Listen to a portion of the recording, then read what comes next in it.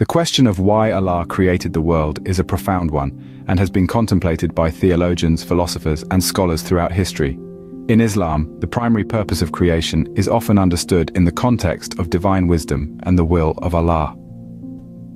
One central concept in Islam is the idea that Allah created human beings and the world to worship and serve Him. The Quran mentions this purpose explicitly. "I did not create the jinn and mankind except to worship me." Worship in Islam encompasses not only formal acts of prayer, but also living a righteous life in accordance with the guidance provided by Allah. The creation of the world is seen as an expression of Allah's attributes, such as His creativity, wisdom, and mercy.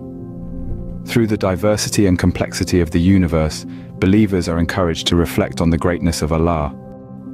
Life on earth is considered a test for human beings. Allah created humans with free will, allowing them to make choices between right and wrong. The experiences in this world serve as a test, and individuals are accountable for their deeds in the afterlife. Allah's act of creation is often seen as an expression of His mercy.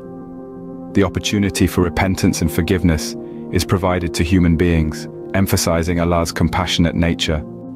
In Islam, humans are considered stewards, Khalifa, of the earth. They are entrusted with the responsibility of caring for the environment and maintaining justice and righteousness. The creation of the world serves as a demonstration of Allah's sovereignty. It is a reminder for human beings to recognize the oneness of Allah and submit to His will. While these are some key aspects, it's essential to note that the wisdom of Allah's actions is beyond full human comprehension.